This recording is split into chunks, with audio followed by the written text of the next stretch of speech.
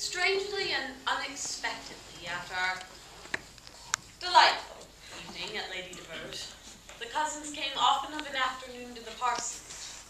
It was plain to see that Colonel Fitzwilliam came, because he took pleasure in Charlotte's and my society.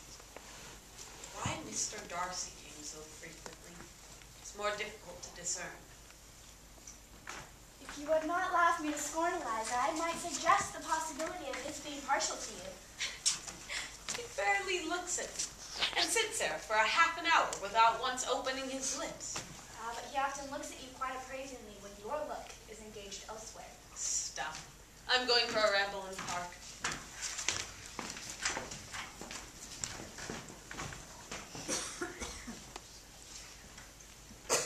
Ah, Miss Bennet.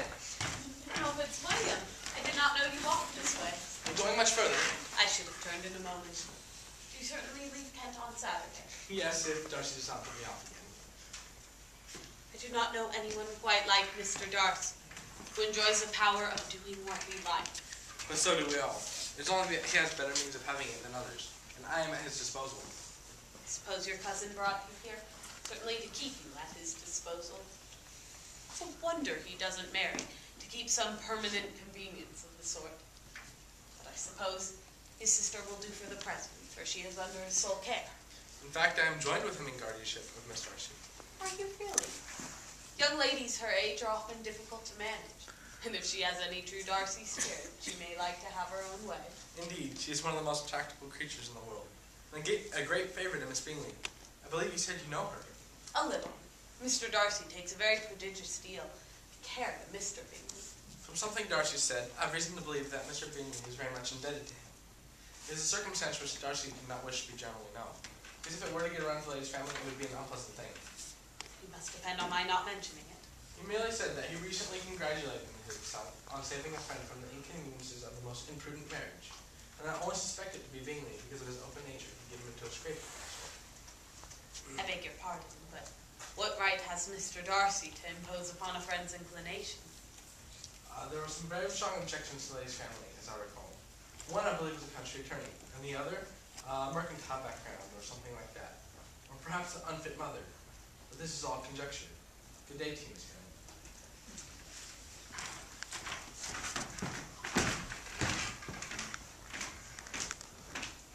Jane herself, there could be no possibility of objection.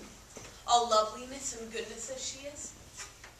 Neither could anything be imputed against my father, who, though with some peculiarities, has abilities Mr. Darcy need not disdain. Of course, my mother. But Mr. Darcy would find a much deeper wound in his want for his friend's important connections and from their want of sense. He is governed by the worst type of pride, and partly from his want of retaining Mr. Bingley for his sister. Miss Bennet. Mr. Darcy. Would it be suitable if I inquired of your health?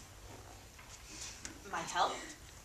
As I've not encountered you these past few days, I come to inquire of your health.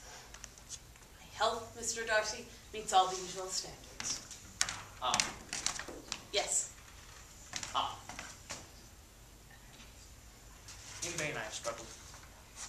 It will not do. My feelings will not be repressed. You must allow me to tell you how ardently I admire and love you. Actually, I'm dismayed. I am slow, even dilatory. I should have declared myself at an earlier date, but there are always the family objections, which judgment opposed to inclination. The general sense of your social inferiority, of it being a degradation of the line, but I could not forget a duty to my estate, a pride of place which, given your circumstances, might have disincluded you. And thus the very ardency I described took place against my will and reason, or rather, in opposition to my character and inclination. But my feelings were so strong that I have been unable to overcome them, and I can only hope now that they will be rewarded by your acceptance of my hand. There. I have spoken ill, but meant well, I suspect. In such cases as this, it is, I believe, the established mode to express some sense of obligation to the sentiments vowed, however unequally they may be returned. It is natural that obligation should be felt, and if I had any gratitude, I would now thank you, but I cannot. I have never desired your good opinion, and you have certainly bestowed it most unwillingly. The feelings which you tell me have long suppressed your feelings will have no difficulty in overcoming it after this explanation. And this is all the reply which I am to have the honor of expecting? I may wish to be informed why, with so little endeavor at civility, I am thus rejected. Well, I might as well inquire why, with so evident a design of offending and insulting me, you chose to tell me that you liked me against your reason, against your will, and even against your character? Was this not some cause for incivility, if I was uncivil? But I have other provocations, you know I have.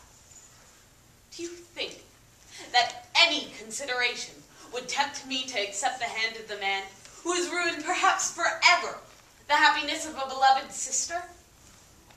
You have separated Mr. Bingley from Jane, and in a way which, I must say, has hurt them and ruined their lives forever. Can you deny that you have done it? I have no wish to deny that I did everything in my power to separate my friend from your sister, nor that I rejoice in my success. Towards him I have been kinder than towards myself. Quite clearly said. But it is not just this on which my dislike is founded. Your character has been illustrated.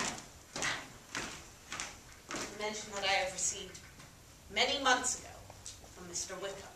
You take eager interest in that gentleman's concerns. Knowing his misfortunes, who wouldn't take an interest? His misfortunes? And of your infliction. You have taken all of his fortunes, and yet you treat his misfortune with contempt. And this is your opinion. I thank you for expressing it so fully. These bitter accusations might have been avoided. I, with greater policy, flattered you into the belief of my being compelled by unqualified, unalloyed inclination, but disguise of every sort is my abhorrence. The mode of your declaration has not affected me. You could not have offered me your hand in any way that would have tempted me to accept it.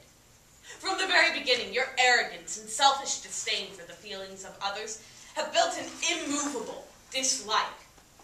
You are, without doubt, Mr. Darcy, the last man in the world whom I could be prevailed upon to marry. You have said quite enough.